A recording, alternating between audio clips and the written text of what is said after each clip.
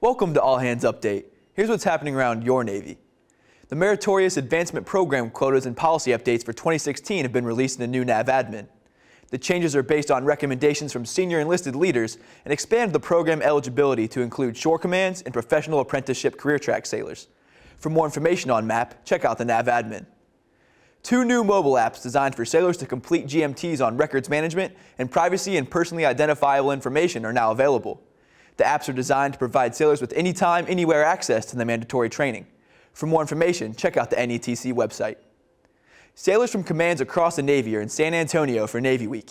Navy Weeks are designed to raise awareness about the Navy in areas without a significant Navy presence. For the event schedule, visit the Navy Outreach website. You can read more about what's happening around your Navy at Navy.mil.